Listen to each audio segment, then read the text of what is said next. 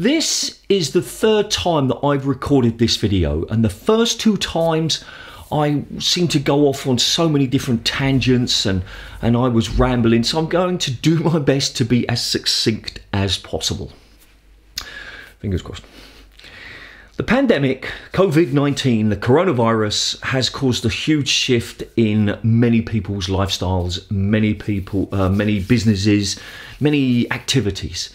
And one thing that has been appearing a little bit more, especially on SQUASHMAD, is the idea of outdoor squash courts. Now, I had never even thought about that until the pandemic and until I saw the court in New York, which is made of steel. And honestly, it seems like such a good idea. Now, I know that there are many places around the world that would just be impossible. I know that.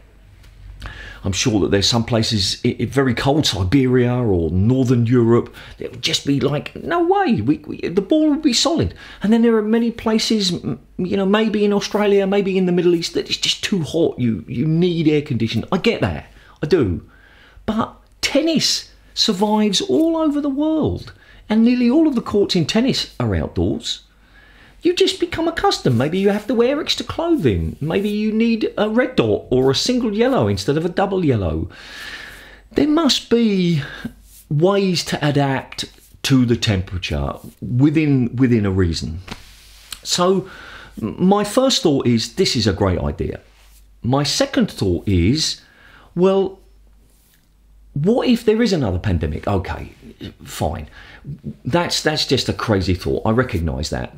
But a lot of businesses have realised that many people can work from home. If you work in an office type environment, you can work from home. And in the past, the businesses were like, no, that's not possible. Oh, you can't do that. Maybe we won't know if you're working hard enough.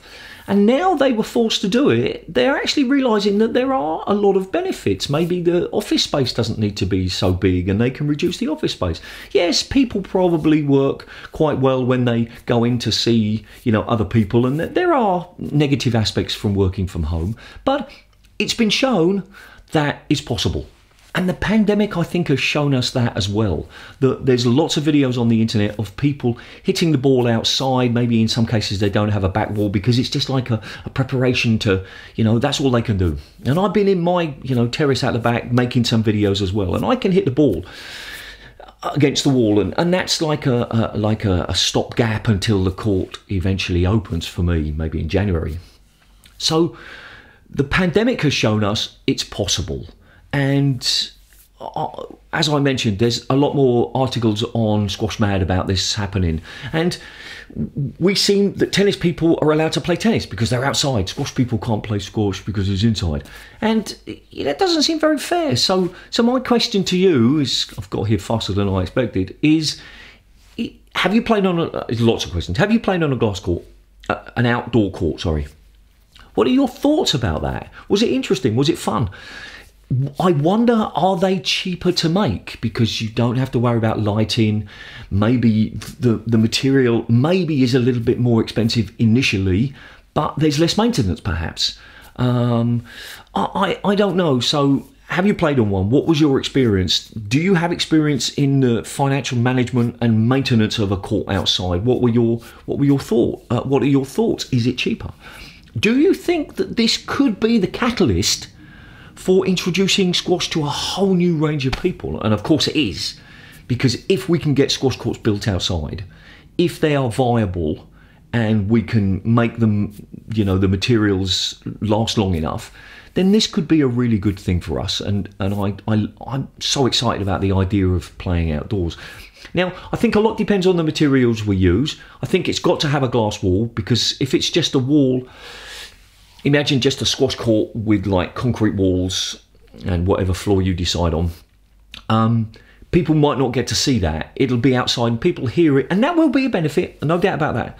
But if it's a glass wall and people can see what's happening, and they can be kept in fairly good condition instead of graffitied and damaged and stuff, I think that will be amazing. So let's talk about outdoor courts.